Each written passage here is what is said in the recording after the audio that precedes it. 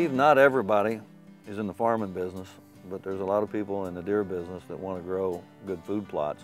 And not everybody's got a big tractor and a lot of equipment. So what can the guy that's just starting out, that wants to start out with a small food plot, what's he need? Yeah, you know, again, we talked about earlier, you know, we've got customers that have huge land, and we have customers that have small land. We've got them that have the huge tractors, all the way down to hand tools. And we've got products that'll fit those needs.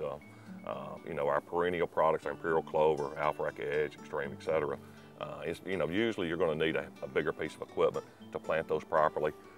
You know, we've got DVDs and information all over our website that tell them that. But for the guy who just doesn't have the equipment, which we deal with a lot of those guys, you know, you take a guy, get a buddy, and a couple of hand rakes, and maybe half a bag of fertilizer. They can go out, you know, maybe an old log landing area that's cleared, or maybe a logging road, or just an old home site, or just a small opening in the woods. They can go out there early on a Saturday morning before season, go out there and spend, you know, half a day or a few hours to a half a day.